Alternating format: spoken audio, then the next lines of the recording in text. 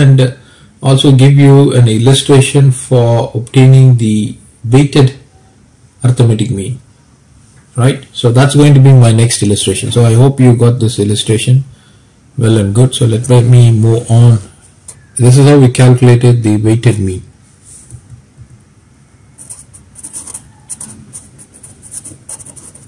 Now, when do we have this issue, or when exactly we would come across this case? I'm going to give you this beautiful illustration. Now, there is a survey company that is conducting the number of mobile. When I say mobiles, it means mobile phones, okay, that each household has. So when I say household, I'm talking about families, right? Number of mobile phones that each families have with them. And this particular company which is performing the survey is performing this exercise across 1000 families,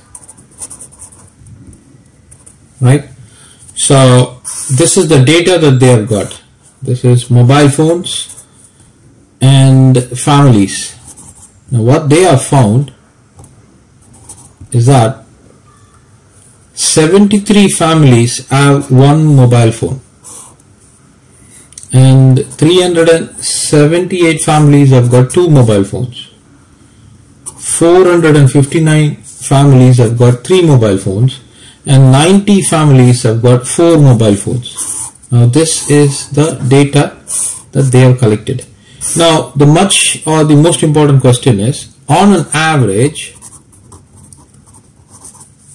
how many mobile phones does a family hold? So you need to come out with a number.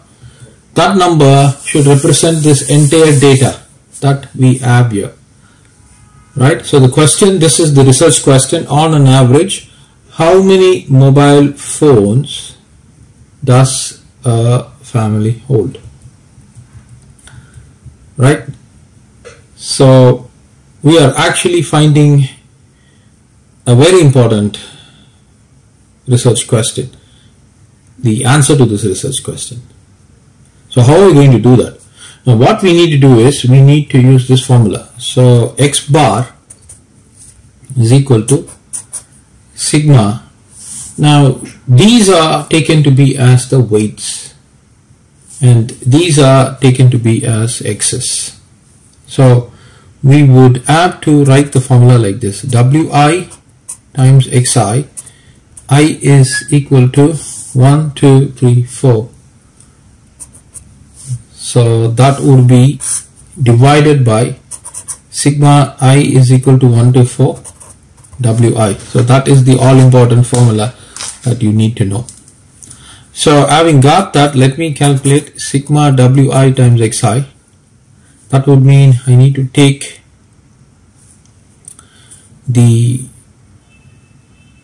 weight. In this case, the weight is going to be 73 multiplied by the family, positive 378 times 2, positive 459 times 3, positive 90 times 4. Okay, that's the weight. So this will give you 2566. Now what you got to do is, you have to find the weight. I is equal to 1 to 4 of wi. So as I mentioned to you, this is the weight. So 73 plus 378 plus 459 plus 90. This is the weight that we have summed up, and that has accumulated to 1000. Divide by 1000 and you get the value of 2.566. So what is the conclusion? You got to state the conclusion.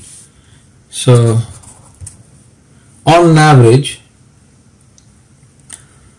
you can state it like that: Let me give the conclusion like this. On an average, each family has 2.566 mobile phones with them. Okay, so that is how we calculate the weighted mean.